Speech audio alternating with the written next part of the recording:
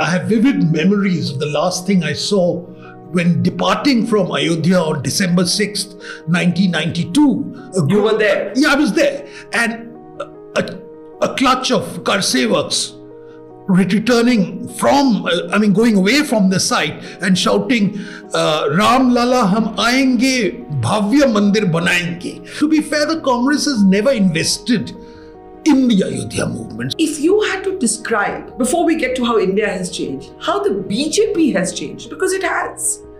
How has the BJP changed? All the change that has come about is because of Modi.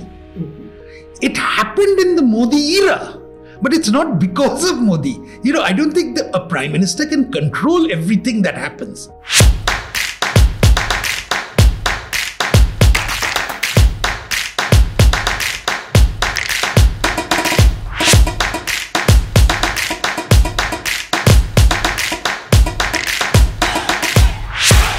Swapan Dasgupta, history is an interesting thing. In 2003, you wrote, while writing for rediff.com, that Ayodhya was a near revolution. You also wrote, Mandir wahi banayenge, these lustful chants, I'm paraphrasing, these lustful chants will not get the kind of electoral dividends that they once did.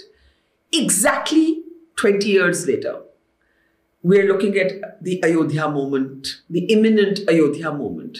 How would you describe it today? And when you look back at your own description of it as a near revolution, do you think you made a mistake then? Or did something change in the interim that we haven't yet quite understood?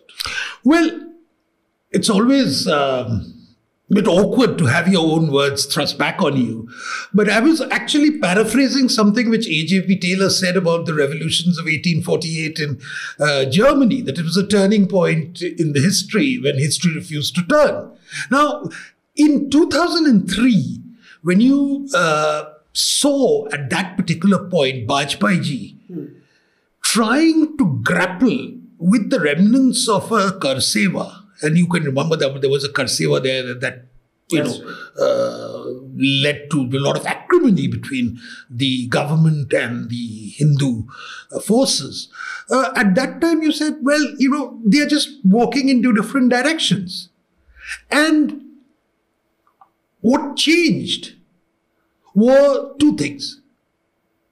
First, the defeat of the BJP in the two consecutive elections, 2004, 2009, the realization that you needed a different direction. And then one of the things which came to your rescue and pointed it was the Allahabad High Court judgment in 2010.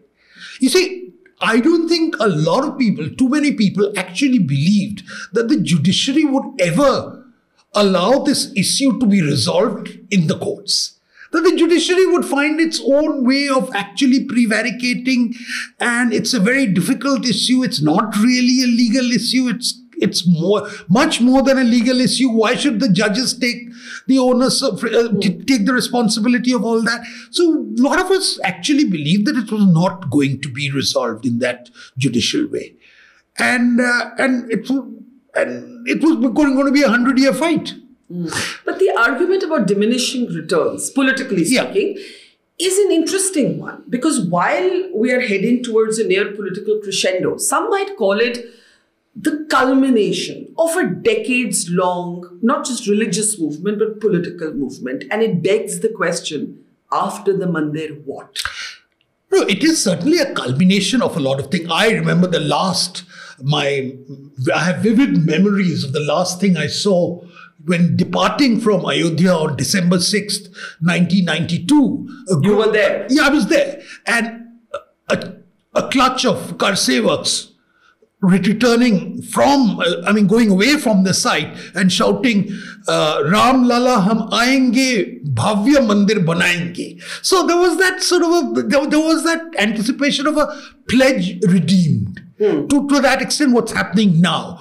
And yes, at present, I think all of us who invested a lot emotionally in the Ayodhya movement, feeling that, at least something has come about, which we never expected it to come in our lifetime. So there is that sense of fulfillment. But yes, you're right. what happens after that? Okay, the fallout of this can happen for 6 months, 1 year, etc. But yes, there will come a time when, if you're saying that this is a temple of modern India, that this is going to actually personify something more than just religion, it is actually a symbol of your national identity, then what is that national identity taking us? Where is it taking us? Now, I think this has been in the minds of the Prime Minister for a long time. And so when he gave this call for Vikshit Bharat, developed India, I think what it wants is that you want to catapult India from being a pathetic third world nation with a proud civilization, a long history, something of the past, to a country which has a bright future awaiting it. So it's that sense which I think he wants to cultivate in people. Now, how do you politically inject that message into the electorate and into electoral politics? I think that's going to be the big challenge. So yes, you're going to get the dividends of Ram Janmabhoomi, you're going to get the dividends of this Ram temple, but with the next step. There are people who vote for Modi because of Hindutva, and there are people who vote for Modi despite Hindutva. There are a complex set of factors why Narendra Modi keeps winning elections. But in this election, given that the Mandir movement is happening just a few months before the next general elections, do you believe this culmination, this Hindutva movement, this Hindu resurgence, Hindu identity politics is the central issue? Or do you believe that the opposition, in not attending, the Congress in particular, in not attending the Mandir Pran Pratishtha, has made it in some ways the top of mind talking point? No. The Ram Janmabhoomi movement is going to have a deep emotional impact despite whatever the opposition did. And to be fair, the Congress has never invested in the Ayodhya movement. So I think they were looking for a convenient and expedient way out. How do you get out of this? It politically makes sense to you? You had a column arguing that the Congress is sending two messages. Yeah, they're two very contradictory messages. One is that very Nehruvian message which they send, which more or less is a carbon copy of the CPM message, that we don't want to have anything to do with religion in public life. Yeah. That's one way. Okay, it's a principled stand. You may agree with it, you may disagree with it, but that's one. But at the same time, you're also sending up that we are not attending this ceremony in Ayodhya because it's not, strictly speaking, very religious. Yeah. According to some people, and I mean, you're trying to, again, these very people who used to talk about syndicated Hinduism and trying to codify it, they are the ones who are trying to do it. So it's a very, very contradictory thing. But let me just tell you that this election, why the Mandir makes a lot of sense is not because of the Mandir per se, but also because it comes in the backdrop of a certain sense of achievement over the past 10 years. I think Mr. Modi can look back on the past 10 years and say, look, I have transformed India. Now, you may like the transformation, you may dislike the transformation, but the reality that the India of 2024 is fundamentally different from the India of 2014 is undeniable. And I think it's that change. If that change hadn't been there, it would have been far more difficult to sell the idea of Mandir, of the achievement in Ayodhya. Now Ayodhya comes in the backdrop of 370, it comes in the backdrop of a lot of achievement, it comes in the backdrop of a certain purposeful governance. So in a way then, the Mandir movement culminates not just the Rama Janmabhoomi movement, it actually culminates the Modi movement. Not culminates, because culminates would suggest the end, but it actually is takes it to a peak. Takes it to a peak.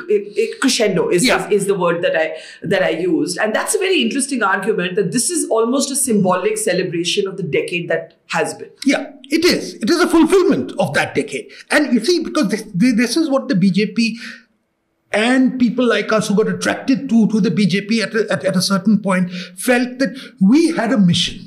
Yeah. Yeah. We wanted to change India in a particular direction. We felt there were certain reasons why India was not living up to its potential. And Modi, I think, has addressed all those concerns. And he's taken us to a point where now he said, now we've liberated, we've broken all those shackles. Now let's move forward to an India which can actually live up to its potential. Okay, more on the changes in India in a moment. Let's first talk about the changes in the BJP.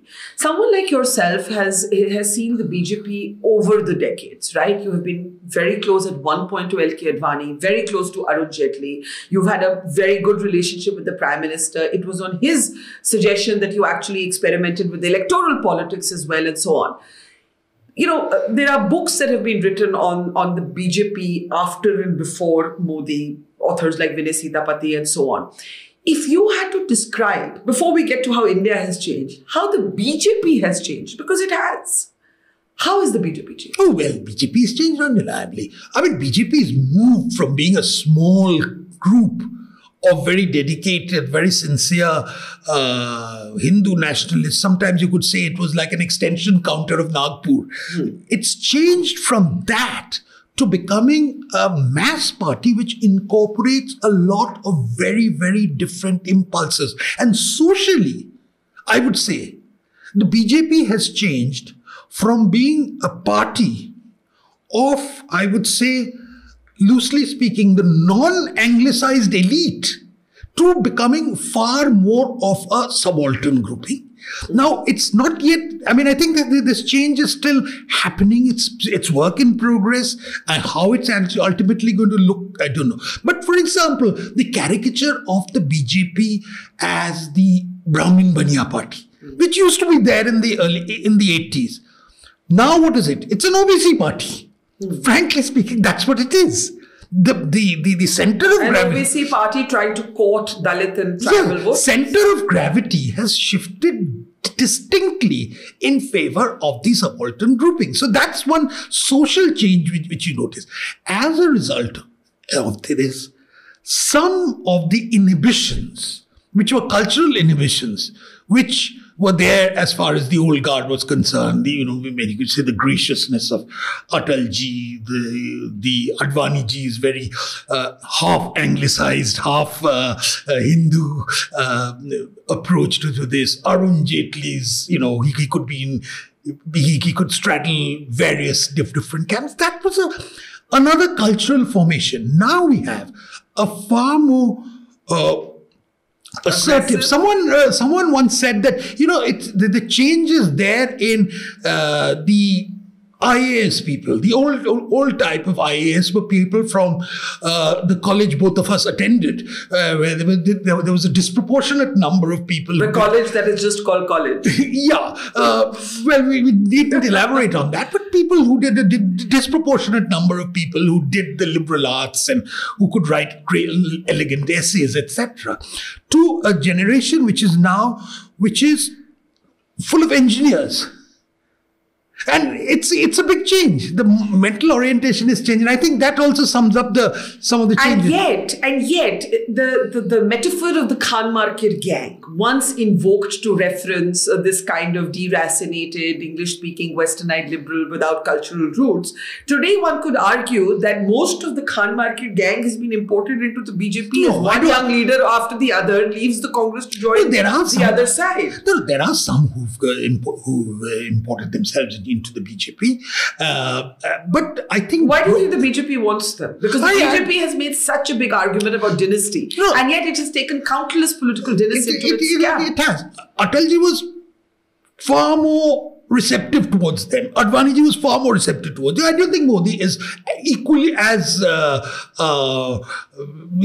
gives them the same degree of importance. Yes, some people have a certain political importance and they might be accommodated. But by and large, the Anshan regime or the Khan Market gang, whichever you want to call it, Lutyens Delhi or something, or Lutyens Delhi as some people call it, that is a fading. That is on the retreat. And I think one of the problems with the Congress is that it still epitomizes that culture. But Vanity Fair, the magazine, has a a section called the old establishment and a section called the new establishment. And therefore, you're correct to say that there is that era that, the door has shut on or is shutting on. But wouldn't you accept that it's been replaced by a new establishment? There's a new Khan Market gang. No, it's still in the making. It hasn't yet evolved. I don't think it's fully evolved. What I think, for example, many years ago, a lot of us used to say, we used to lament that, there are not enough right-wing people who can give intellectual heft to these arguments. And some of us used to lament that in private. Now, of course, we see the mushrooming of people who, of different caliber and, sometimes of uneven levels of competence. But with the same, with the fervor that matches very aggressively the attempts of the left to dominate the narrative. So it's being challenged at every point. So yes, there has been a change. So Modi has brought about a change. Not all the change that has come about is because of Modi. Mm-hmm. It happened in the Modi era. But it's not because of Modi. I don't think a prime minister can control everything that happens. And I think it's still it would be still very interesting to see what after 15 years or maybe 20 years, God knows, when we finally write the history of the Modi era and we can actually document the change which has happened. But I think no one will deny that we see the change happening before us, physically as well as emotionally. Let's pick up just a small example that I remember of two people that you knew very well. One was a friend, Arun Jaitley. Another was at one point somebody you admired greatly, L.K. Advani, and then became somewhat, I don't know if you would classify yourself as a critic of Advani, but we'll get to that in just a moment. I remember being a very young reporter and getting a call from L.K. Advani in a stern but polite way saying, I saw what you reported, I saw what you wrote, I don't agree with it, but ghar pe aaye, chai piyenge, isko discuss karenge. And I went quite scared, but sort of, nervously holding on to my position. He was very polite. We had a very interesting conversation. And I had enormous admiration for him thereafter for actually having that argument with me. And somewhere I remember a lot of, your neighborhood. I grew up in a refugee colony, Jangpura Extension. A lot of my neighbors were RSS supporters. And we would often have these very convivial arguments which would end with, "Acha, chalo chodo, samosa kha ke jao." Now, Jaitley, in many ways, personified this kind of ability to be a consensus builder, to have friends across the aisles, to have friends in every party, deeply, deeply sort of not just respected, but liked. Why do you think this era of the BJP doesn't believe in having that friendly argument, in building that consensus? This era of the BJP would not need an Arun Jaitley, much as the Prime Minister was actually close to Mr. Jaitley. Barkha, when you look at the type of abuse which has been heaped on the BJP in the past decade, after 2014, or even preceding, just in the run-up to 2014, Modi is a polarizing candidate. He's a mass murderer. He's this, that, everything. In other words, the ground for a civilized conversation was taken away by that. And I think that affected the BJP also to a large extent. That rather than seeing them as adversaries, competitors, to a large extent it became one of enmity. That did happen. But you're not like that. I'm not. Maybe that depends on an individual. I'm probably much of the older school. But yes, I did feel that hostility, that remarkable hostility, which I witnessed during the Ayodhya years, when you lost friends. An entire tribe of friends were lost to me. Because? Because I took a particular position on the Ayodhya issue. Before or after the demolition? Well before, and including the demolition. Before, and that sort of thing, where you would sort of think that, these people, we were ostracized. We were made to feel that we didn't belong anywhere. So we had to fight our own battles, a lonely battle at times, especially if you belong to that minusculity of the English language elite. But we fought that battle, and we fought that battle, including Narendra Modi. I know very well the amount of abuse which was heaped on him. I remember one time, I noticed that he put on some weight when he was Chief Minister of Gujarat. So I remarked in jest, thoda mota ho gaya. Say, bhai, gali kha ke to mota ho gaya. Itna gali. Milosevic, the Balkan murderers, everything was fair game. Look back at all of them. I mean, if that period has to be documented, it's there. So, and it was also felt by a lot of people that, okay, Modi is now in power. Theek hai, he'll be like Vajpayee. Vajpayee was running a coalition government, and Vajpayee wanted to chalo sabko leke chalo Vajpayee. The genial Atalji that also had a role in defining policy. But then no one thought they would make 370. I certainly, just like you never believed that Ayodhya temple would come up. The day Amit Shah went into parliament in Rajya Sabha, I remember very well, and I saw what he was going to propose. I mean, I couldn't believe it. I mean, the sheer audacity. At one stroke, he's done what we've been wanting for such a long time, what we never thought was going to be possible. So there has been a change. And maybe in ushering that change, you have to be a little strident. I'm not personally very strident, but I can understand why people are being... Even after a decade in power? Yes, even after. Because because the obstacles, the resistance which is there is formidable. Even today? Even today. Where is this resistance? At every point you're being told that what you're doing is constitutionally irregular. What you're doing is you're breaking up the idea of India. What you're doing is not acceptable to anybody internationally. And there's an international elite which is also looking down on India and say, oh, India is going the way of, Hungary. That's a different matter altogether. Yeah. But in India is Putin and Modi, they are exactly the same. And then some people would say, no, it's not, add North Korea to that. So there is that entire hostility of the liberal establishment which actually which does not believe that this is the way for India to proceed. That the template which has been laid out for India is one where you plod along, where you be a little exotic in the world, and at the same time you're somewhere in the middle ranking nations of the world. And there'll be a lot of Indians who are consequential, but India will not be The central point of debate, apart from other debates, is on the place of 200 million Indian Muslims. A lot of this debate centers around, what place Hinduism, Hindu identity, Hindutva should occupy in the role of the state, in the self-image of Indians, in the self-image of India as a nation. And therefore, what space does that leave for minorities, including, and not only confined to, I should say, the largest religious minority, which is the Muslims. Now, where do you see Modi's mind on this? Because again, this is not the Vajpayee BJP. Again, the BJP surprises. Just when you think you've understood it, a BJP leader will do something completely out of script, like Advani in Karachi praising Jinnah, right? You like things that you don't expect happen. You don't expect this Prime Minister who once sent Mia Musharraf to call Nawaz Sharif, among others, to his swearing in. You don't expect this Prime Minister to drop in to meet Nawaz Sharif on his birthday and so on. I could give many examples.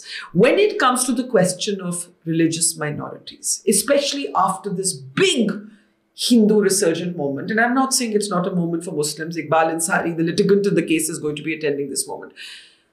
Where do you see the BJP headed? See, the problem is that there was a time in India where it was suggested that the best way of being a Hindu is by pretending you're not a Hindu. Where you are squeamish, defensive, and diffident about your own identity, particularly your own religious identity, with which your other cultural and national identity also flowed in. There is a very large element of what is called a religious Hindu, which comes in to the cultural map, which but makes cultural Hindu is not necessarily always a political Hindu. Yeah, like borrow a line from Arun Jaitley. Yeah, exactly. I mean, I consider myself more of a political Hindu in that sense, but I do recognize that the cultural parameters of what constitutes India, the cultural underpinnings of what is India, is essentially what might loosely be called Hindu, but is not exclusively so. And I think Advaniji always used to make this point that, it's important to take 85% of the population with you. Otherwise you cannot go. But it's important not to leave the 15% behind. That's right. So I think what happened is that the Muslim population in India, the Muslim community in India, the leadership of the Muslim community had to come to terms with the fact that there was emerging a Hindu community which was more conscious of its own role. And I think it's that transition which took a long time. For example, you had also in this period a certain, I would say a distortion of history which took place. And I think, I believe that if those historians hadn't distorted history about what exactly happened in Ayodhya, the outcome might have been very, very different. Of this entire movement and moment? Yeah, I believe that Babri shrine may not have been demolished. But you see the point, if someone says, yes, it was demolished. Now let us talk about it. What can we do about it? But it was always a question of, it was always a denial. That denial which actually got people really worked up.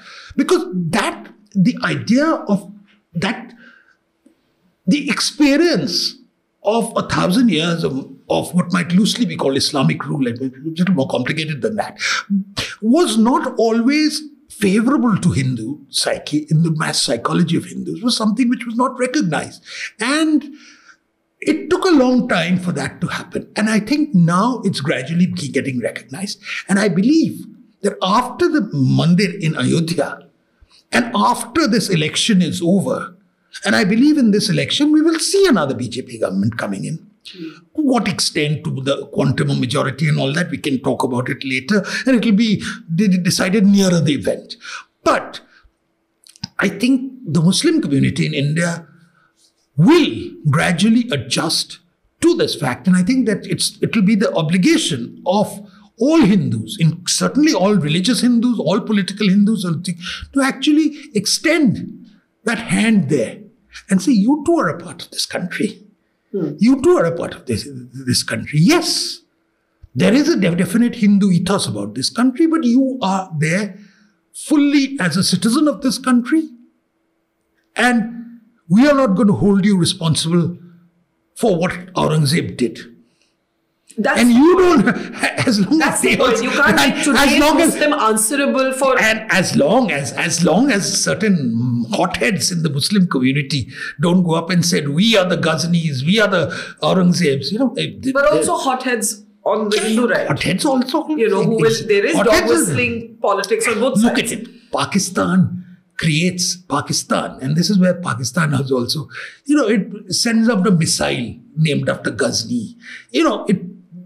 It celebrates the iconoclasm of... Muslim is a very interesting and different entity from Muslims anywhere in the world. Let's therefore create that wall between the Pakistani and the Indian Muslim. Don't you think the wall already exists? No, I think this go to Pakistan troll line, right? Most often used against those who are seen to be pro-Muslim. The Pakistanis sometimes cannot understand how Indian Muslims survive. They are bewildered. I've often found that. Which there's no reason to be bewildered, because Indian Muslims, some of them are doing very well, some of them are not doing very well. Because I think also one of the big problems which happened in the Nehruvian era is that while a particular Muslim elite was pandered to and accommodated and, given all the respect and importance, a large section of the Muslim community remained complete underclass. This has been documented enough times. BJP's outreach with Pasmanda Muslims. But I do want to ask you one more question on the Muslim question for the BJP. The fact that there is no Lok Sabha Muslim member that represents the BJP. The fact that there is an experiment going on by fielding more Pasmanda Muslim candidates in the UP local elections. Somewhere the BJP is still trying to navigate this relationship. After the Mandir, does something change in that relationship, or we don't know? No, you see, the point is, I work quite a lot in West Bengal, which has a very 30% Muslim community. Now, the point is, we're very... Where Mamata Banerjee has decided to have an all-faith rally. Yeah, we'll talk about the all-faith rally later. But I'm talking about the Muslim community. Yeah. Now, the Muslim community in Bengal does not believes that it must give its entire throw its entire weight behind Mamata Banerjee and act as the main political, as the mainstay of Mamata's thing. So that if 30% votes she gets, she needs to add 10% Hindu votes and she's home and dry. Now, that's one way of looking at it. So even if you put up Muslim candidates, it's not going to win. So why try? You can ask that. No, I think you will have to try. You will have to make that an attempt. I hope that in the coming days, the Muslim community may not necessarily attach itself to the BJP. They may be with the SP, they may be with the Congress, they may be with the communists, whatever it is. But that notion of enmity of the Muslims with the BJP, I hope that recedes. Who is it incumbent upon to change that relationship? You seem to be putting the onus on the community. I think it's a question of both, but the realization of what the new realities are from both sides. Pramod Mahajan... What is this new reality? The Pramod Mahajan once said that one of the reasons why riots in Mumbai ceased was that ye kitna log ko marenge. Unhone kitna marenge, hum bhi kitna marenge. I mean, it cannot go on like that. Right. Fortunately, riots have receded in this country, as you well know. Yes. That really 2002 was the last, the Gujarat riots were the last really major riots. This isn't anything which is... So, the feeling of security, which you must ensure, you must give Muslims the feeling of security, that you must give them the fact that their religion is not being threatened. We are not in the business of getting everyone into a Ghar Wapsi thing. Mm-hmm. That, I think, should be assured. And finally, I think what has to be really thing is that a certain measure of political representation must be found. At present, that is the problem. The real problem comes about that. You've created infrastructure which the Muslims can enjoy. You've created education.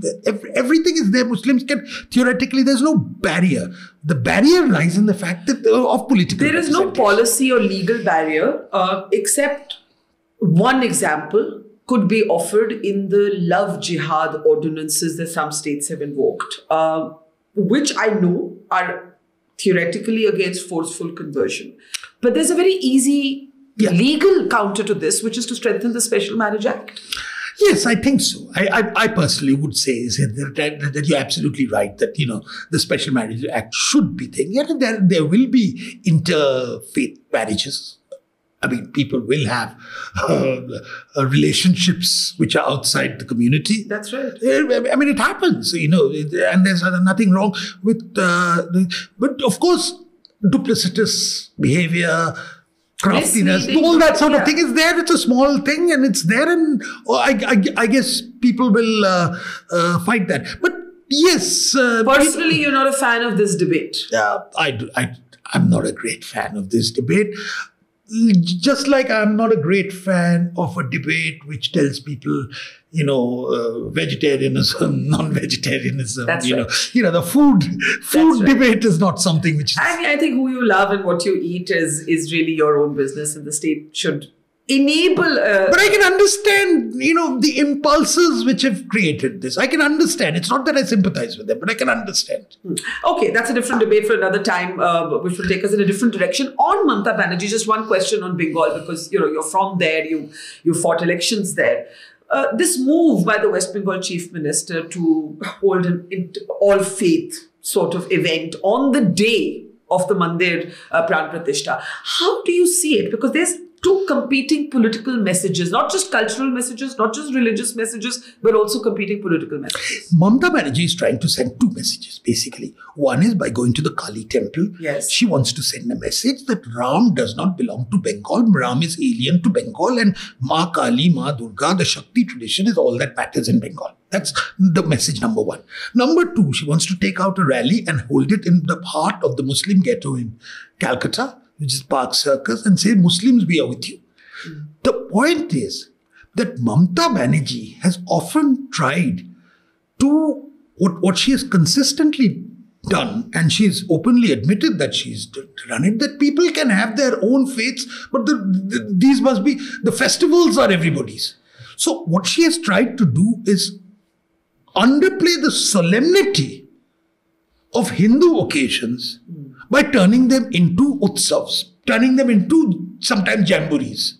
But isn't the Ayodhya moment a celebration for all Indians? Ayodhya is twofold. One is, there is that Pran Pratishtha, which is where for a lot of people, it's very important because it suggests a process of recovery. I know this is a very contentious issue. What I think is that for 1,000 years, symbolically, you're actually saying we have come back into our own. That's one. The second issue, and that combines the religious with the political. And finally, there is that whole picture of celebration that, a 30-year-old movement has suddenly come to fruition, and we've created a new tourist, we've created a new site for religious tourism, and, it's a great achievement, etc., etc. So there is that celebratory aspects. And even during the Ram Janmabhoomi movement, the type of folk songs which used to be there, if you recall some of them, and we'll see many more of those come up, and already YouTube is full of them about the type of thing. So there is that. But to deny the Hindus the right to celebrate this thing, I think is probably going a step too far. Mamata Banerjee, she will never openly concede that she doesn't like the Ram Janmabhoomi movement. She doesn't like the temple in Ayodhya. She's doing it by proxy in another way. But to posit one Hindu tradition against another, to my mind, is not a very nice thing to do. When you frame this as a 1,000-year issue, is there implicit in that therefore Indian Muslims are outsiders? Oh, why should you say that? Indian Muslims are... Everybody knows historically true that the number of outsiders is a very small percentage of the Indian Muslim community. That most of them were local converts. Yes. Their heritage is same as anyone else. But it is true that... But what about descendants of those who came from outside 1,000 years? That's not a very important. The political thing is that there is no doubt that India suffered from political subordination right from the time around the 8th century, 9th century to the time the British finally left. There was a period of subordination, which we think. We are coming out of that. This marks a very important symbolic aspect of that liberation from subordination. It's not the entire thing, but it is it's an important one. When Modi ji, he says, that we must move beyond, and if we were to use some of the trendy language and say post-colonialism, this is part of post-colonialism also. Modi ji also said that his holiest book was the Constitution. That's all right. To be I have a little disagreement with them. The Constitution is not a holy book. Constitution is not a holy book. Constitution is a man-made book. Mostly, it certainly has a certain degree of sanctity. It tells you the rules of public life. But it does not define Indian nationhood for us. But it defines a relationship between the citizen and the state. It defines a relationship between the citizen and the state. Yes, there's a certain civic relationship which is defined in the Constitution. Yes. And I have no doubt about it. And that's its very, very important. And that's where its sanctity is. But as I said, it is not something which defines our nationhood. Those who say That India was born in 1950. I disagree with that. I disagree with this entire notion of constitutional patriotism, which has been imported from the European Union and which has been tried to thrust into in India. I do not agree with that. And I think Ayodhya tells us why there is a nationhood which predates the constitution. Yeah, let's talk about a political leader from the Congress who actually was quite successful at Hinduizing her politics when needed, being a nationalist when needed, merging the two when needed, but also keeping the doors and the communication open with Indian Muslims, Indira Gandhi. She is the one leader whom Prime Minister Modi has been compared to again and again and again. Do you accept that parallel, that he is most similar? If you had to compare him to anybody, it would not be Vajpayee, it would be Indira. Yeah, I think there are similarities. One thing was Indira Gandhi was very decisive in whatever she did, right or wrong. A lot of things she did was completely wrong, but they were very decisive, number one. Number two, she was a nationalist. I think there's no doubt about it. Number three, I think she recognized, despite her immediate Nehruvian inheritance, that there is a very strong Hindu dimension of Indian nationhood which must be upheld.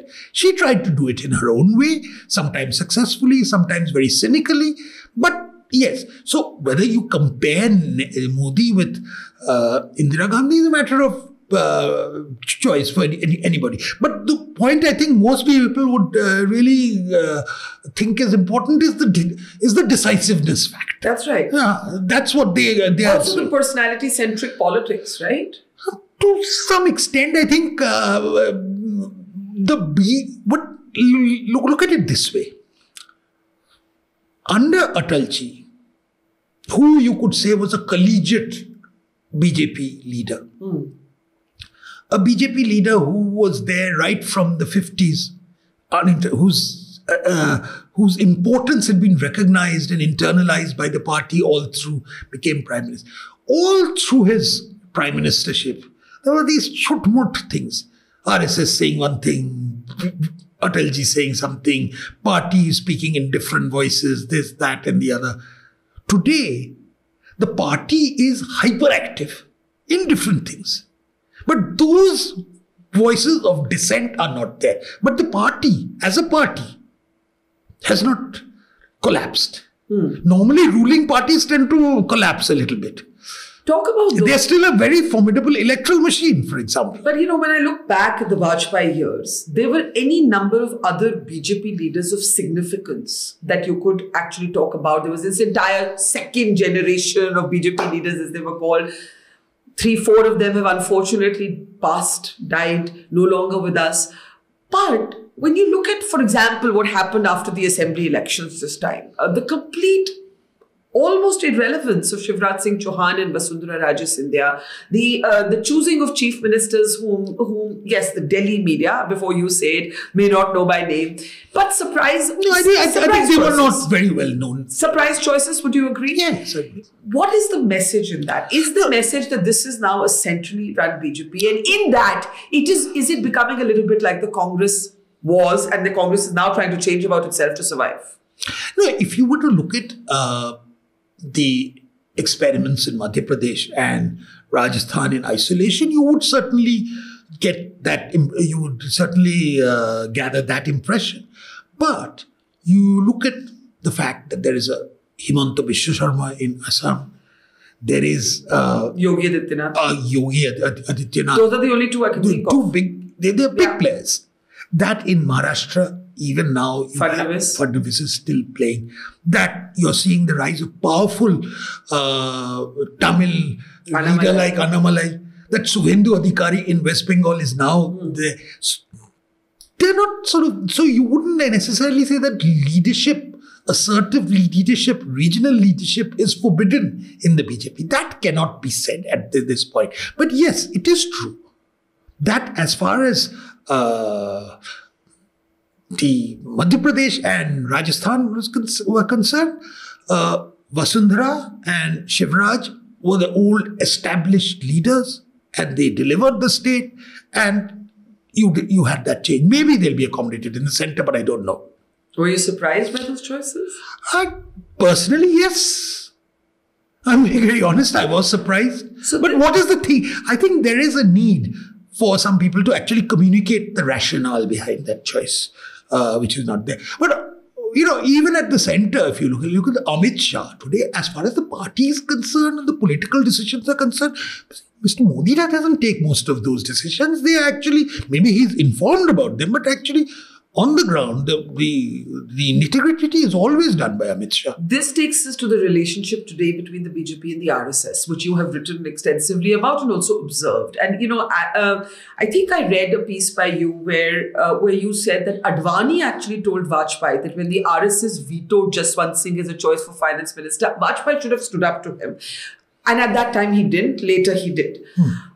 Today, when you look at that relationship, is Modi now bigger? Is Prime Minister Modi now bigger than the RSS? And for the RSS, how do they make their adjustment? There are writers like Walter Anderson who spend their life studying the RSS who will say, look, Modi is obviously delivering much of the RSS agenda through a political vehicle, but yet the RSS would be uncomfortable with the fact that there is now a personality where the personality, the man is the message.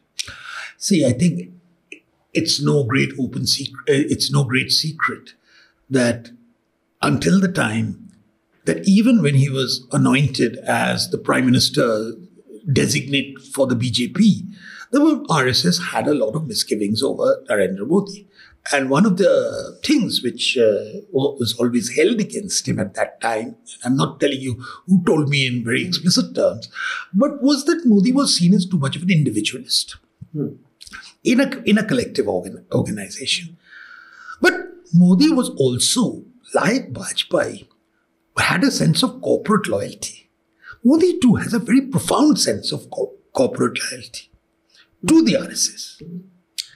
And I think in every respect, he has done his utmost to promote the RSS agenda, except he does it sometimes through ways which are different. Like? Sometimes he uses, like for instance, he masks the temple with saying, Sab 2 crore aadmi ko ghar mila, along with Ram. So you're widening the agenda. You're not making it explicitly one of them. So he always tries to find a way of actually linking it to the development process. That's been his style of governance always.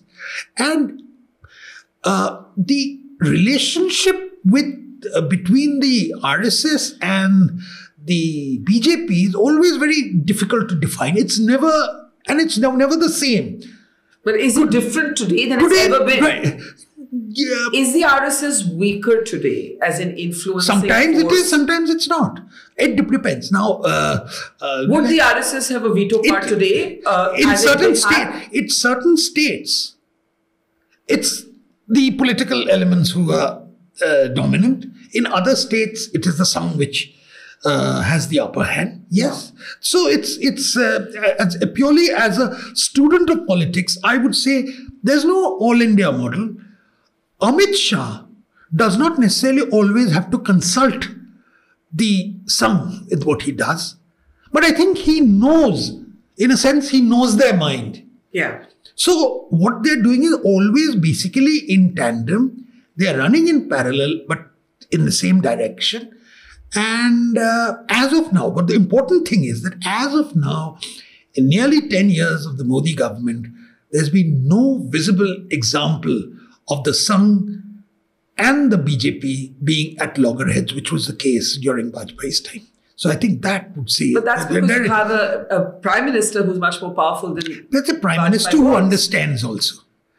A prime minister who understands the dynamics. So you're saying Modi is more in alignment... And also you also have Mohan Bhagwat, the Sar Samchalak, who also understands Modi. And I think both of them understand each other, and I think this has helped considerably. Let's end by talking about the media, where I must start by talking about you. Before you entered politics, I mean, I think you're a journalist politician today, but you were a journalist who entered politics. Your college mate or friend Shashi Tharoor says that you were a quote-unquote flaming Trotskyite before you turned right. Is that true? Well, I was certainly inclined to the left, and I was very anti-Stalinist, and I had a certain attraction towards the more esoteric varieties of the left ideology, which included being a flaming Trotskyist, as Shashi puts it. What changed, and when did it change? I think change took place quite a lot. There's a thing. I think I read a piece by someone who said, "When facts change, I change." Yeah. So I think what really changed to my mind was the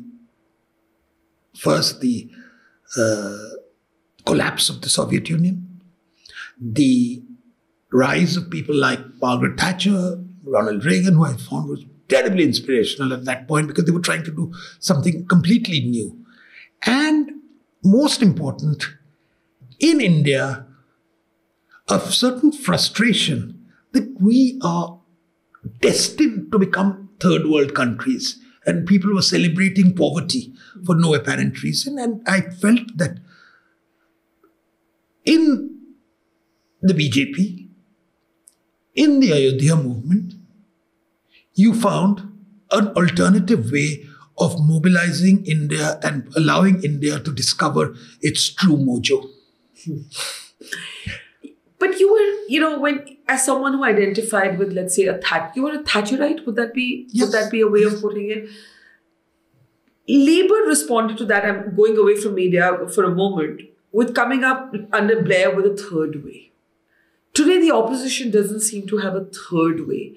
And to be fair, nor does the media. The media is polarized into left and right like never before, leaving some of us who still believe let the facts speak in an almost, soon to be extinct breed. The interesting thing about this polarization is that the readers or the viewers love it. Yes. Yes, which is why both for politicians and journalists, it is so difficult to find that third way, what has been called as radical centricism. That is the only answer. You can't answer the right with the left, even though the noise on social media might tell you that it's working. I think also in the media, there was a belief that we not only report, we not only document, we also influence. We also shape. Modi has basically said, you can document, you can try and influence, but you're certainly not going to shape. And sometimes another factor about the media was that the media was being used by certain people within the government to stymie decision making. This happened quite a lot during the UPA time, when proposals or ideas which was still very much in the drawing board stage, were leaked out prematurely, with the result that they ended. That was the last you heard about them, including good suggestions. Modi was determined that wouldn't happen. Hence, there is a cloak of secrecy, exceptional secrecy, which accompanies the decision. The media never knows what's going to happen. Media does not know the process of decision making. Or the decision before it's going to happen. Yeah, that's what I'm saying. The process of decision making, they know the decision once it's made. Yeah. And then you can dissect it, that. And the reason for it is that experience, which happened during the UPA regime. But much is made of the fact that, Rahul Gandhi brings this up again and again, that the Prime Minister has not had a press conference. He may give interviews. The comparison is drawn with Manmohan Singh, who gave many press conferences. As a journalist, do you believe the Prime Minister should address press conferences? To communicate. Why does the Prime Minister give a press conference? The Prime Minister in the past used to give press conferences to communicate certain things. He feels there are other alternative methods of communication. Which is social media. With the social media, with Man Ki Baat. With Man Ki Baat, with getting other people, giving interviews. Certainly, he gives interviews to one or two stations, television stations. Maybe he chooses who he's going to give the interview to. But the important thing for him is that he feels like communicating. He feels he doesn't have an obligation to the media. Yeah. That's the point. He doesn't feel he has an obligation. If you want communication, then let Amit Shah do it. Let someone else do it. Even Amit Shah, who's very communicative with the media, hasn't had a press conference, if you really look at it. But he's extremely communicative to the media. I don't think anyone will say that he doesn't. Amit Shah does it for him. Yes, but the difference in a press conference and an interview is that you are not choosing who can ask you a question. Yeah, there are differences. Some people don't want to do it. You can't force them to do it. Is the media irrelevant today? The media shouldn't be irrelevant. But is it?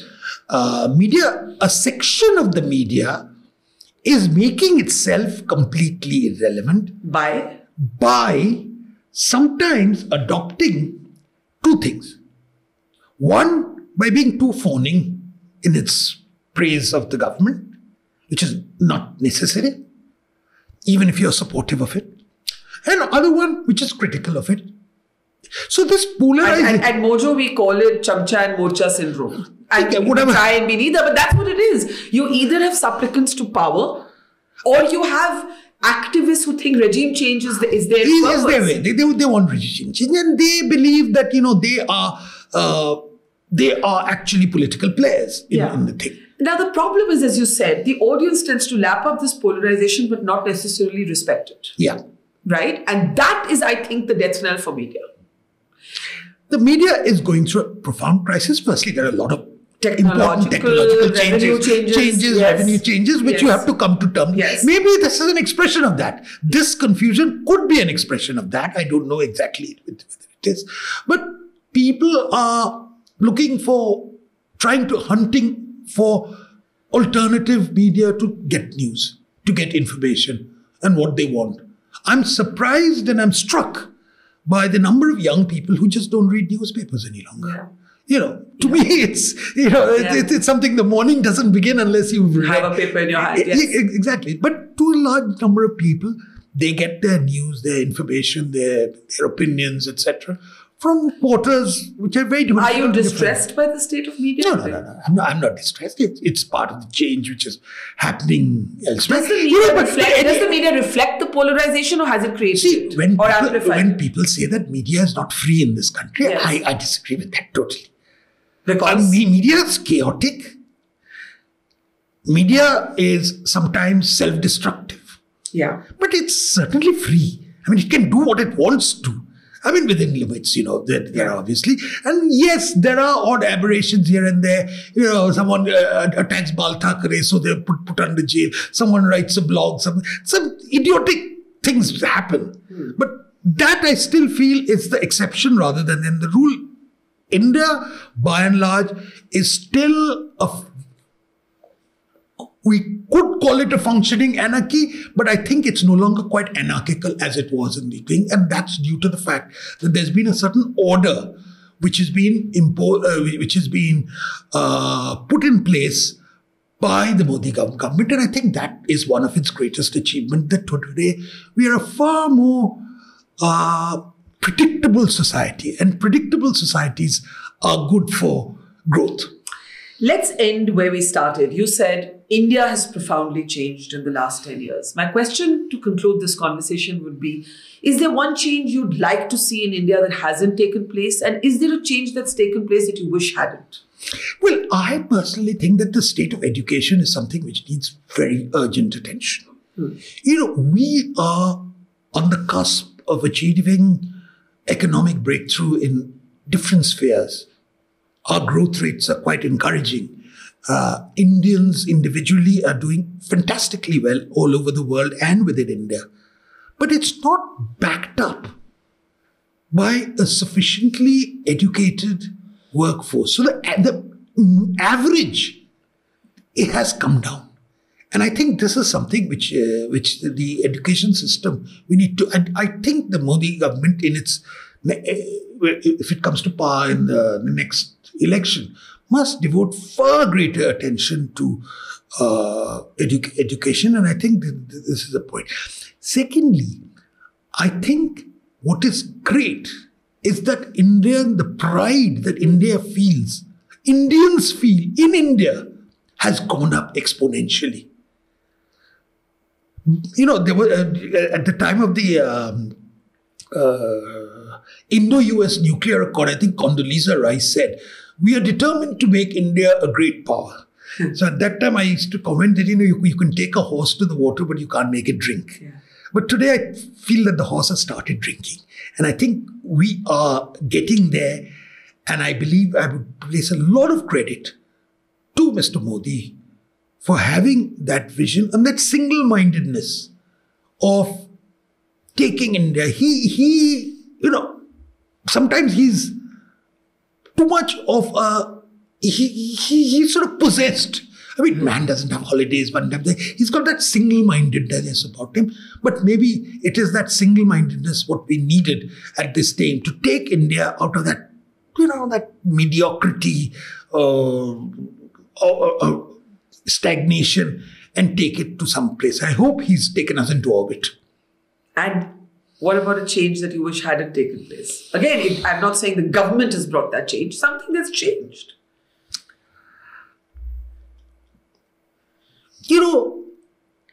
As you get older, there are a lot of things which you can't identify with. Cultural shifts, etc., which you feel shouldn't have taken place. But come on. People who are younger, they have different tastes, they have different orientation, they have different belief structures.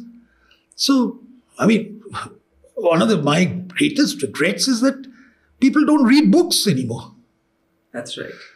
But is that an Indian phenomena? I don't know. But like Instagram knowledge is a dangerous thing, to rephrase Keats. Yeah, exactly. It's very, very dangerous. But that's not something which I think was because of Modi, because of this, that. But these are larger changes. But then you sometimes wonder, okay, you've got a collection of 4,000 books. What the hell are you going to do with that? No, keep adding to them, Swapan. And write some more as well. Thank you so much. It's been a pleasure talking to you. Thank you.